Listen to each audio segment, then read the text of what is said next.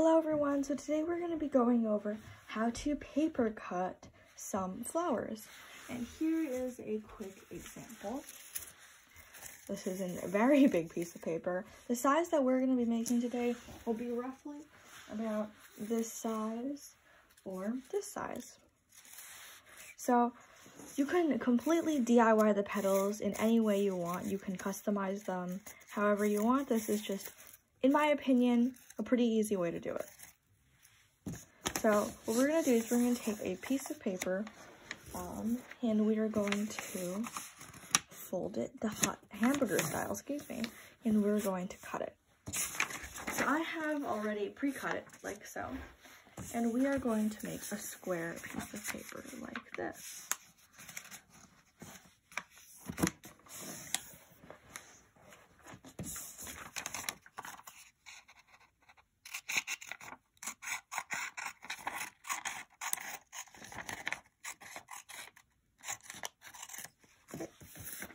There we go. Now we're gonna go ahead and open it, and it looks like a diamond, right? So I'm facing right here. If you guys see it, it looks like this, and we're going to fold this up like this. Sort of like this. There we go. We're gonna crease, and we're gonna open it again. Now, I'm sorry I'm going a little bit fast.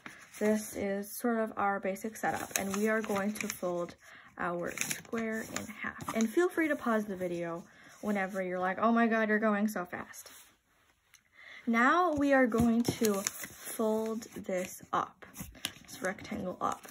Don't fold it like this, please. We're gonna end up with a super narrow flower, and I don't know what to do if you, so please don't fold it like this.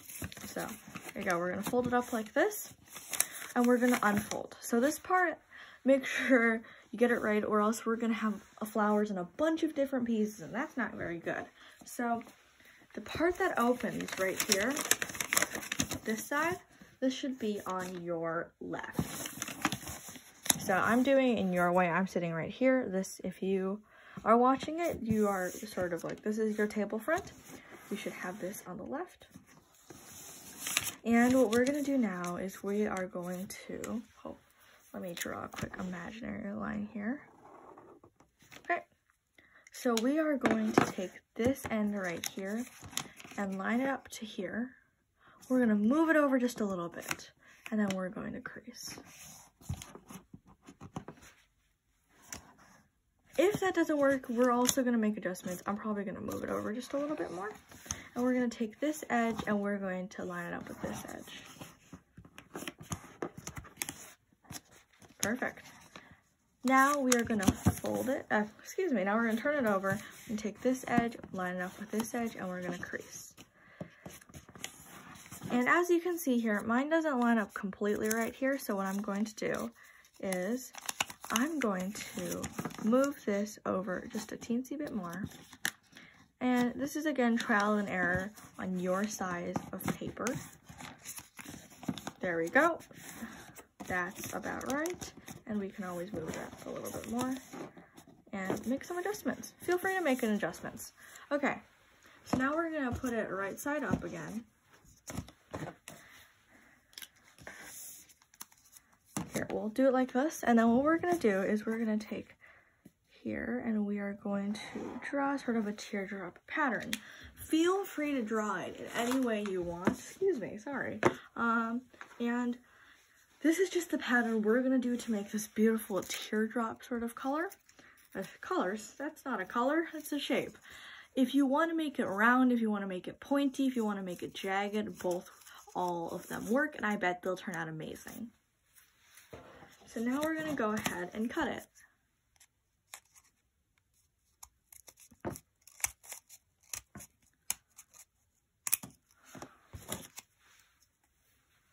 After we've done that, we're going to start and do some of this pattern that you see here. Again, if you're doing your own pattern, if you're like, I don't want to do this pattern, don't listen to me, do whatever you want to do, but it'll look great. So what we're going to do now is we are going to draw two lines like this. They're not exact lines, but they're just sort of lines to give you an idea of what's going to happen. And what we're gonna do is we're gonna cut along this first line like this, but we are not gonna cut it off. We're gonna stop right here, right? So then what we're gonna do is we're gonna go right next to it. Let me line these two pieces of paper up. We're gonna, like this, line it up like so, and let's hope the camera focuses. There we go. And we will cut it, and this time we're gonna cut it off like this. There we go. Now we're gonna do the exact same with the second line. So we are going to cut it. Don't cut it off, that would not be good. And then we are going to go right next to it. And I do apologize if it's a little bit hard to see, or very hard to see. And if you're going to make a hole or sort of a center of your flower, then you can do this next step. If not, then you can go ahead and skip it and open up your flower. So if you want to make that sort of centerpiece, we are going to take this part and we're just going to snip it off. And then there we go. We have a flower. I'm gonna go ahead and open it up. And if this does get, I do know this is pretty difficult if you are doing this with some standard scissors. Just take your time and these will turn out amazing. So there you go. The camera's not focusing. There you go.